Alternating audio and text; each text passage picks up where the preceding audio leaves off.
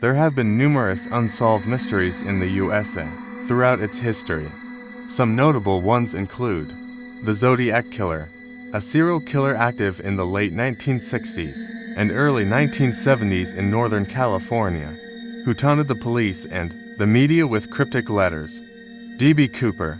In 1971, a man using the alias D.B. Cooper hijacked a commercial airplane, extorted a ransom, and parachuted out, disappearing without a trace. The disappearance of Jimmy Hoffa, the former Teamsters Union leader, went missing in 1975, and his fate remains unknown. The Gardner Museum heist.